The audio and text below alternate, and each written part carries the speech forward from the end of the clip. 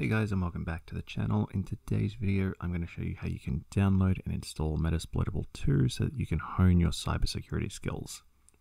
For those of you who don't know, Metasploitable2 is a deliberately vulnerable virtual machine which was created by Rapid7, and it has been set up with dozens of vulnerabilities for you to exploit in your own hacking lab. To download Metasploitable2, you'll have to go to the first link in the description box below, and that'll take you to the Rapid7 website. You'll see that they'll have two links on their website that you can follow. One of them is an internal web page that takes you to a place where you can add your information. Once you put in your information, they'll send you a download link. If you're not comfortable sending out your information to a random company on the internet, that's okay. They also have a second option here, which is a SourceForge link, which you can download the link to the virtual machine right here. Once the download's finished, it'll go into your downloads folder, and you'll just want to export this. So you'll use something like 7-zip or WinRAR to export just by extracting here, and that'll give you this folder here. And inside are all the files that you'll need, but most importantly, you'll need this one right here. Next, you'll want to go to a virtual machine manager like VirtualBox. Unlike in my VirtualBox for the beginner's guide, you can't just import this file because it's not an OVA. It's actually the virtual hard drive. It's the VMDK file.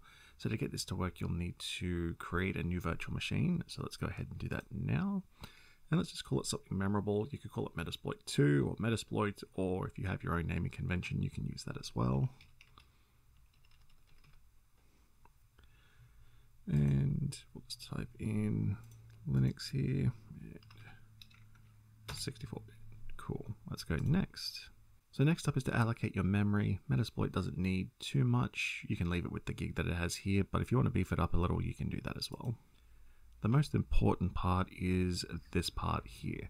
So when you're setting up your virtual hard drive, you'll want to select the second option here, which is use an existing hard disk file. Then navigate to this little file here, and then click add, and then navigate to your download section. Find the Metasploit VMDK here. Choose next. And then that's everything. So this is a summary of everything that we've made right here. So we've got base memory of 1 gig. We've got the Metasploit VMDK attached as a disk. Perfect. So we'll hit finish here, and then we'll just hit start on our Metasploit virtual machine, and we'll go ahead and get this powered up and test to see if everything's working properly.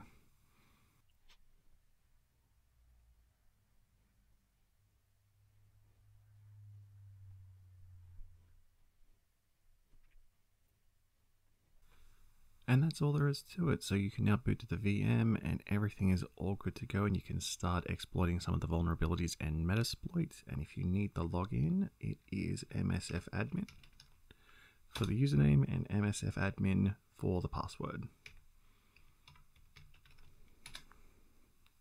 You can also get the IP address so that you can start playing around with it by typing in ifconfig. And there it is. That's our IP address right there. 2.15.